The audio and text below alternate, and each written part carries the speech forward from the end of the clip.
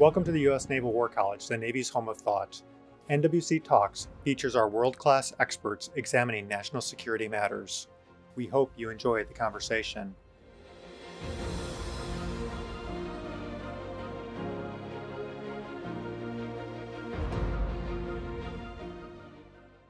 We live in an age of unprecedented intelligence capabilities. For example, I know you're watching me right now, but do you know who's watching you? Like it or not, intelligence is a feature of our daily lives.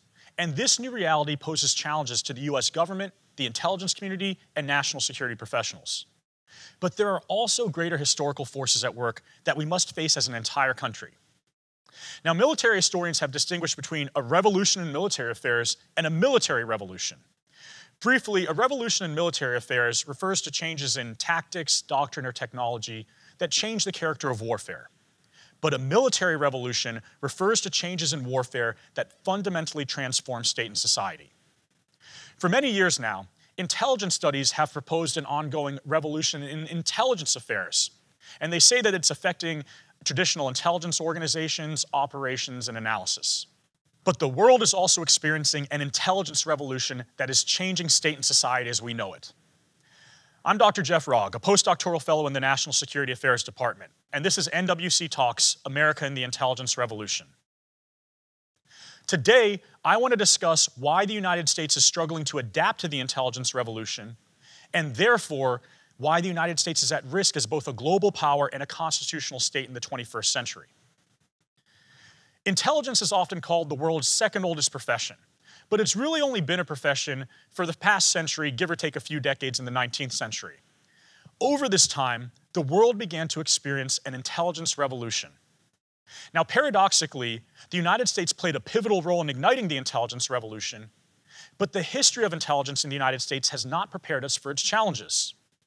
As it turns out, both the cause of and solution to these problems lie in civil intelligence relations. Civil intelligence relations refers to the relationship between intelligence on the one hand and the state and society that it serves on the other. There have been two major themes in American civil intelligence relations.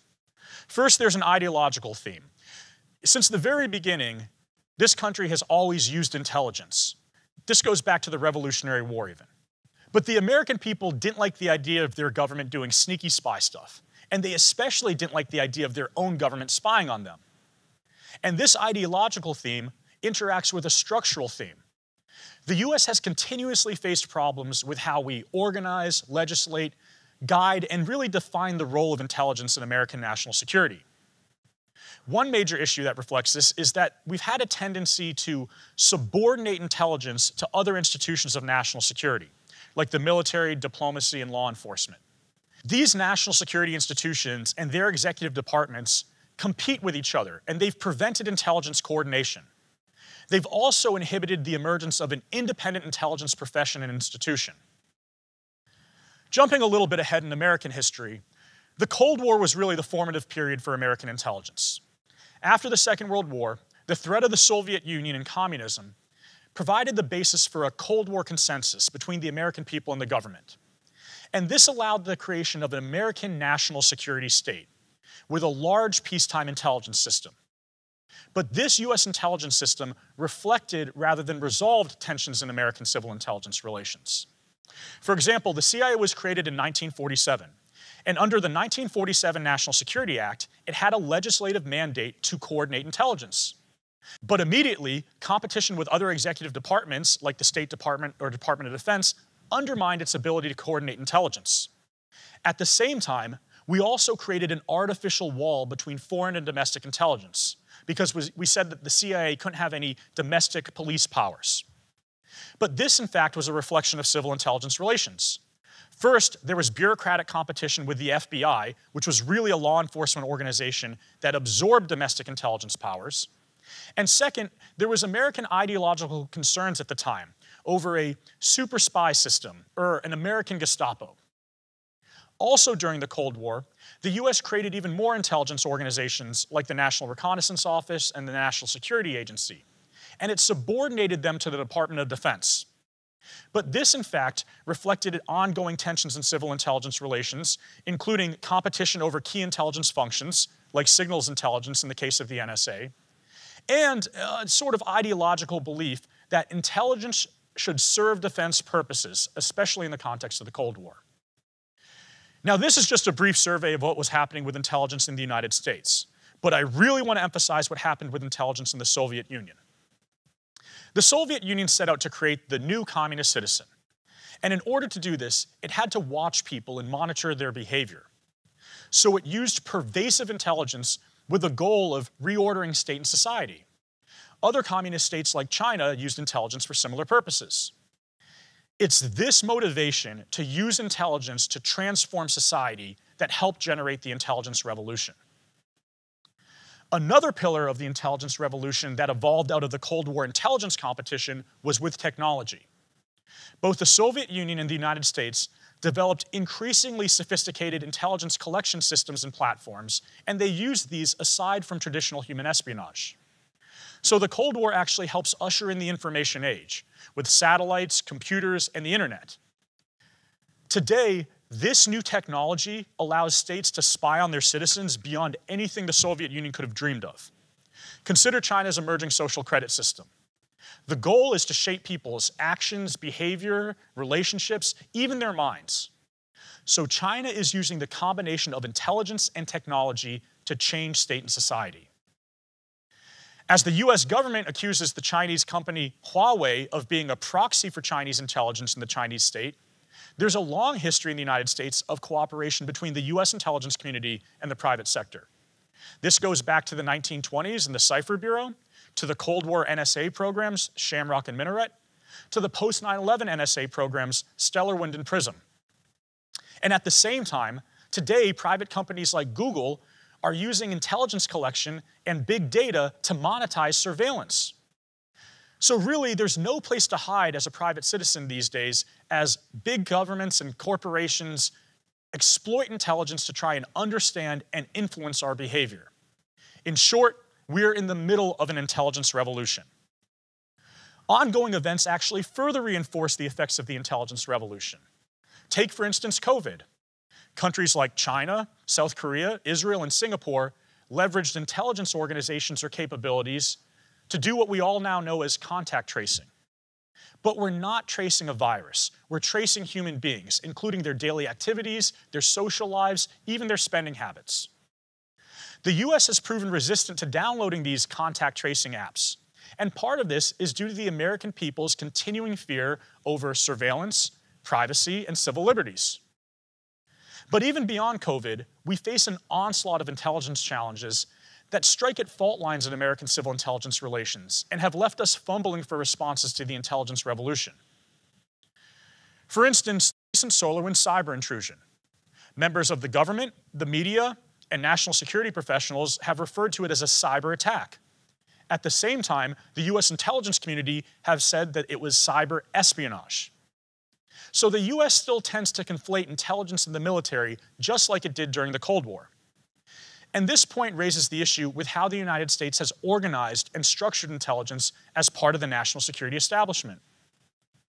SolarWinds has generated a new debate over the functions of the NSA and Cyber Command, importantly, both Department of Defense components.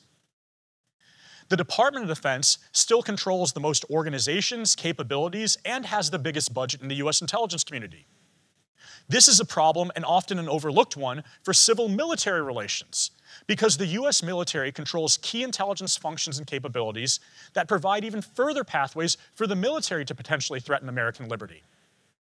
When we combine this with the NSA's history of surveillance that has swept up millions of Americans, even if unintentionally, the old boundary between foreign and domestic intelligence, and the view that intelligence is a subordinate function of the military, are increasingly irrelevant. After all, America's adversaries are harnessing intelligence in increasingly sophisticated ways to undermine American political, military, economic, even our social strength. At the same time, the United States still tends to regard military strength as the ultimate measure of national power. Nikita Khrushchev allegedly once said that the Soviet Union would defeat the United States even without firing a shot. Whether or not he said this, it didn't come true. But today, Russia is trying to do something similar by using intelligence and disinformation to target the American political system and civil society. Americans have utterly failed to unify against this foreign intelligence threat, and we've actually rewarded Russia by further dividing ourselves politically. China has also weaponized disinformation. In the case of COVID, China has used propaganda to tell the world that the United States was responsible for creating COVID. And so it's trying to use disinformation to raise its standing and lower ours as a global power. And aside from the better-known cases of Chinese economic espionage, China is currently collecting the private data and biometrics, including the DNA, of tens of millions of Americans. So the Chinese state is honing its ability to target American citizens individually and collectively. Just imagine if China is able to apply the lessons of its social credit system in the United States without our knowledge or even our understanding. What this means is that the United States must transition from a state designed around industrial warfare, because we're no longer in the industrial age, we're in the information age.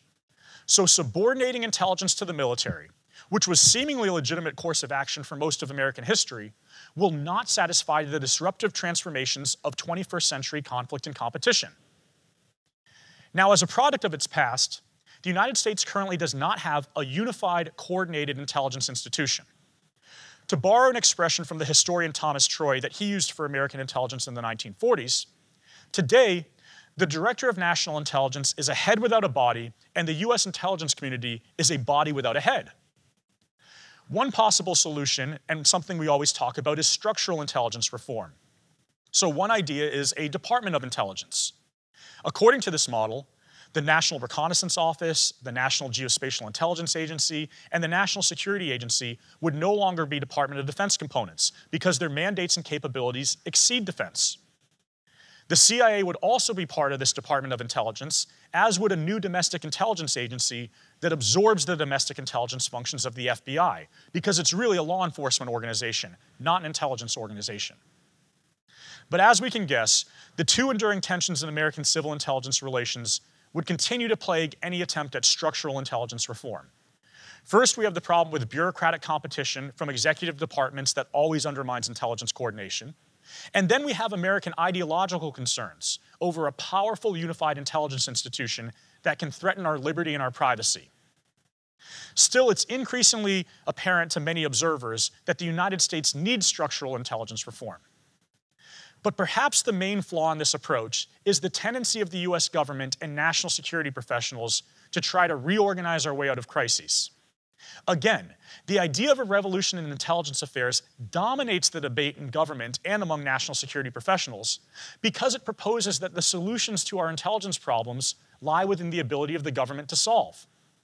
But this isn't just a revolution in intelligence affairs, it's an intelligence revolution that is changing state and society as we know it, and therefore requires the attention of the American people. In other words, the American people simply cannot remain mired in older patterns of structure and thought regarding intelligence. Reforming not only how we organize our intelligence system, but also how we legislate it, define its roles, and balance its dangers requires the participation of the American people. I just want to lay out a few of the tensions that we need to grapple with as an entire country. The biggest problem is that there's too much secrecy, mythology, and even distortions that complicate the American people's understanding of how our intelligence system was created and how it's evolved across history. The US government and the intelligence community have actually contributed to this problem because they haven't been transparent with the American people. In at least one instance that I've already mentioned, it's very clear, and since the very beginning, the intelligence community has frequently monitored the American people, and it's done so on the basis of dubious legal and constitutional grounds. Problematically, though, our laws and our statutory authorities are struggling to keep up with technological transformations that make intelligence not only more practical, but also more necessary for national security. Furthermore, technology and the way our adversaries are harnessing it has destroyed the wall between foreign and domestic intelligence. And while the boundaries between foreign and domestic intelligence may be artificial, they're still important to the American people. The American people simply won't tolerate some things that the intelligence community does abroad, done here. Now, the exception to this is when there's a perceived threat, and this is where things often go wrong. Many people are calling for a new domestic war on terror in response to the terrible attacks on the US Capitol on January 6, 2021. However, American intelligence history provides ample warnings about how domestic intelligence eviscerates civil liberties. And this is something that goes back to the Revolutionary War, but we see continuously with the Spanish-American War, the First World War, the Second World War, most of the Cold War, all the way to the near-contemporary global war on terror. So what the American people need to learn is that we have to be careful what we wish for. Intelligence is illiberal by its nature. But the American people have a hard time coming to terms with the trade-offs between liberty and security. Far too often, we sweep aside liberty for security during a crisis, but then it's really hard to roll back intelligence powers and capabilities just because people no longer feel they're necessary.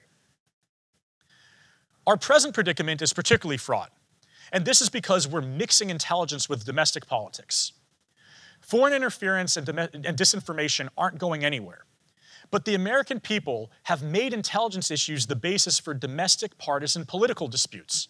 So in effect, we're doing most of our adversaries' work for them. So as is often the case in American intelligence history, we are the authors of our own misfortune here.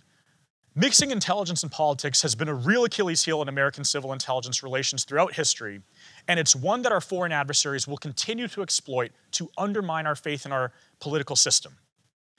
And worst of all today, we really don't have any good solutions to this, and we're still further dividing ourselves politically. Now, in response to these provocations, many national security professionals are calling for a new era of political warfare. But US intelligence operations during the Cold War era of political warfare didn't necessarily serve us all that well. We tend to define intelligence by its failures rather than successes, and these perceptions affect civil intelligence relations. And so during the Cold War, by the 1970s, revelations of US intelligence operations abroad in countries like Iran, Guatemala, Cuba, and Chile clashed with American principles of self-determination and democracy. Meanwhile, US intelligence operations at home by the CIA, the NSA, and the FBI embarrassed, but also fundamentally scared the American people about our own intelligence system. And finally, revelations that American intelligence targeted student and civic groups, journalists and media companies, academics and academic institutions, as part of what we call the cultural Cold War, ultimately clashed with the idea that American culture is just manifestly good, and it's something that people would accept without needing to use sneaky spy stuff to encourage them to. So as a result, during the Cold War, intelligence operations conflicted with American values, and they eroded public trust between the intelligence community, the government, and the American people, the three pillars of American civil intelligence relations. So the lesson here is that we must take care that our response to intelligence activities by other states doesn't undermine our own constitutional system and the principles that give it meaning. Still, ultimately, states like China and Russia are refining their intelligence systems according to the advances of the intelligence revolution in order to control their populations and influence ours. And at the same time, the whole of the United States, including the government, the intelligence community, private companies and social media giants like Facebook and Twitter, and the American people themselves are struggling to respond to the transformational challenges that the intelligence revolution poses. Here's the central tension facing the United States. In order to effectively confront our intelligence adversaries and intelligence threats in the 21st century, it seems like we're going to have to adopt illiberal measures in both at home and abroad. But this was what the United States did during the early Cold War. And by adopting these measures necessary for national security and our status as a global power, we undercut our values as a representative government in a free society. So the United States potentially faces a startling trade-off in the 21st century. Either we create a new powerful national security state that wields intelligence across all its illiberal forms both at home and abroad, or we Americans fiercely protect our constitutional state and our civil liberties, but at the cost of global power and national security. Now, this sounds like a rather stark answer to a seemingly irreconcilable problem. But there's a saying in intelligence that you should always try to make sure you ask the right questions before thinking you've got the right answers. So I want to leave you with a key question facing America in the era of the intelligence revolution. Can the American people adopt a new understanding and institution of intelligence to address the national security challenges facing us? And at the same time, can we achieve a healthy balance of civil intelligence relations that preserves American values, liberty, and our constitutional republic? I'd like to thank you all again for joining me. I'm Jeff Rogg, and this has been NWC Talks, America and the Intelligence Revolution.